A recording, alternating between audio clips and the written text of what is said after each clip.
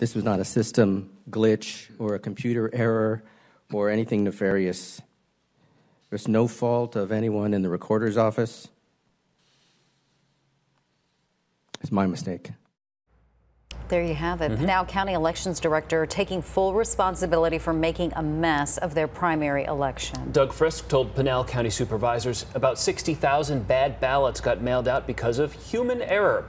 Our political editor, Dennis Welch, is in our newsroom tonight with more on this. Dennis? Yeah, specifically, the elections director said that the wrong information was entered into that computer system that creates the actual ballots. Now, as a result, voters in 7 cities and towns in Pinal County received early ballots that are missing local municipal races. Now, the Pinal County Board of Supervisors coming together for a special meeting this afternoon to discuss how to deal with this error. The county attorney is suggesting that the county hold 2 concurrent elections. At this point, while it is not a perfect solution, we believe this to be the best solution.